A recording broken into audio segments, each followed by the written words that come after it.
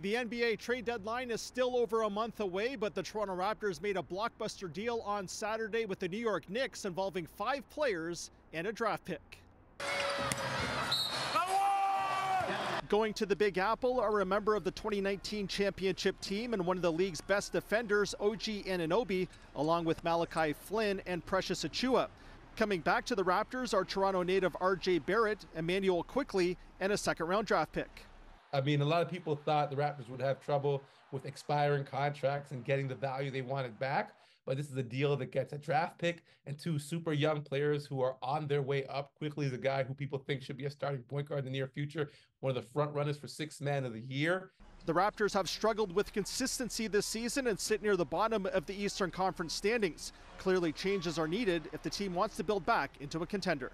This is a move that addresses one of the questions a lot of people had, which was what direction is this team going in? And if you look at the age of the players that they got back, including a draft pick, a second-round draft pick, but still a draft pick, it says that, they're really invested in moving forward in a certain way. Scotty Barnes is a huge part of their future. And to get a draft pick and a guy on the same timeline when we're talking to Emmanuel Quickley, who, a lot of people think is an up-and-coming guard in this league. Most fans are excited about the deal, especially the prospect of having a hometown player to cheer for at Scotiabank Arena. I'm really excited. I love OG, but getting RJ Barrett is really exciting. It's going to be good for the team. It's going to add a little bit more scoring, I think.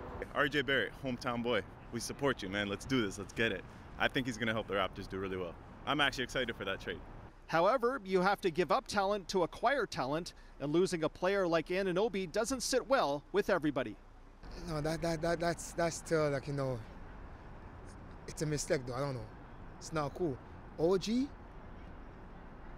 Man, I don't know what to say, man. The Raptors are expected to make more moves ahead of the February 8th deadline, with the focus now shifting towards All-Star forward Pascal Siakam. At Scotiabank Arena, Rob Leth, City News.